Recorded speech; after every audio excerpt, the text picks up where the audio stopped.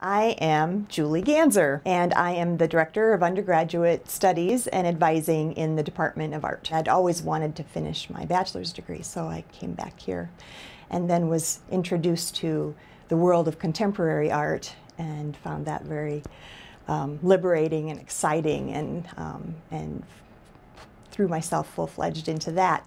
And at the time, because I was so much older than a lot of the students who were in classes with me, they looked to me as an advisor and looked to me for support. And so I just kind of gravitated into that position, and faculty members here noticed that.